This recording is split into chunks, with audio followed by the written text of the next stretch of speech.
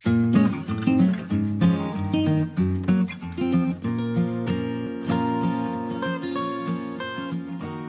we have a head? Maybe, maybe not. This is the Sam Harris reading list. This is the last coffee house. We are reading On Having No Head by Douglas Harding, an English philosophical writer, mystic, and spiritual teacher. The subtitle is Zen and the Rediscovery of the Obvious. The book was, he wrote several books. When was this book published? Apparently it was made into a very short movie as well. I don't know when it was published. I didn't write it down. It's published sometime. The contents. I don't have the slightest goddamn idea what this book is about. The author, it's nonfiction, as far as I am aware. The author goes on a Himalayan discovery. He realizes that he doesn't have a head. What organ he used to make this determination, I am not sure. He starts following the headless way. He tries to tell people about the headless way, but it doesn't work particularly well. The result of this realization is that burdens start falling away. He finds solace, well, not even necessarily solace. He just turns to, maybe not even turns to. It's just...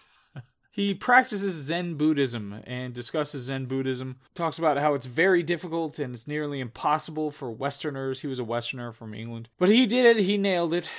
He makes some passing references to science, how we don't really see with our eyes, that it goes through a whole bunch of other things before we get to our eyes. Because it's a complicated system, our seeing. It doesn't go just bam through the eyes, straight into the recognition of what we're seeing kind of a thing. A whole bunch of mediators in between. At some point he says that people have no body but the universe. He quotes a bunch of poets like Rilke, and says something about headlessness is for sharing with people, but for arguing about, never.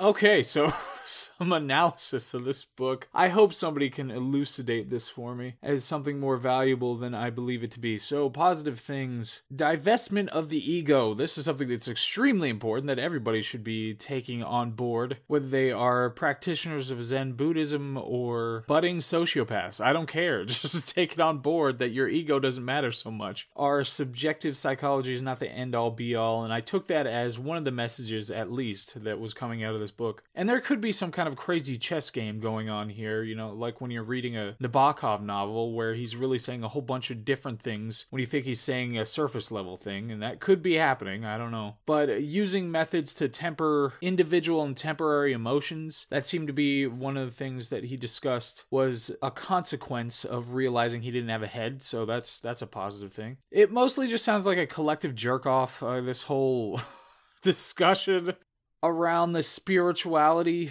stuff, and I know Sam Harris is a big proponent, and I don't have much of a footing to be able to criticize any of this. I'm not a Buddhist. I didn't spend 10 years studying sitting alone. Well, I kind of did.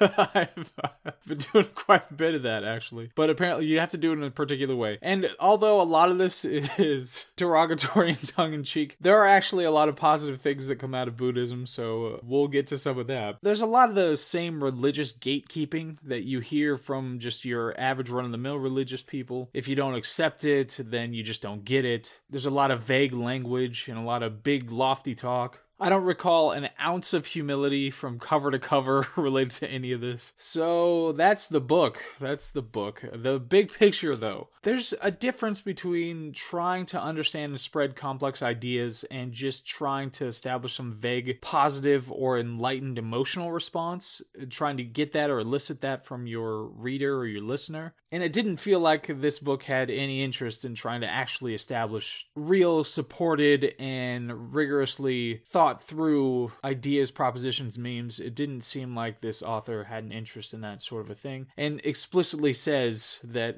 headlessness isn't for arguing about. So obviously there's a whole complexity behind the concept of being able to impart ideas without being a mediator of those ideas. So there's a whole bunch of really interesting stuff going on with how memes are transferred from person to person, how they change, what content is left over, what content is mutated by the filters of that person, and all that stuff. So whatever true ideas that the author is trying to get across, or whatever Buddhism journalism tries to get across that isn't actually an empirical fact or something like that it's trying to impart, but something that is more speaking to the way that people understand things. I mean, I can see that to some degree, but ultimately, it seems more like it's just a bunch of vague, I'm super important, I figured it out, listen to me kind of stuff. So I'm sure this kind of thing works for some primates. I don't think it has much content, and this isn't a discredit to meditation in general. I actually think that meditation has a whole bunch of positives, and I've experienced positives from meditation. I understand what Sam Harris talked about when he talked about the proper way to meditate versus the improper way. And there were definitely distinctions between those states when you're trying to do it. But there are these layered aspects of parsing human psychology and reality and what you're actually learning and what learning is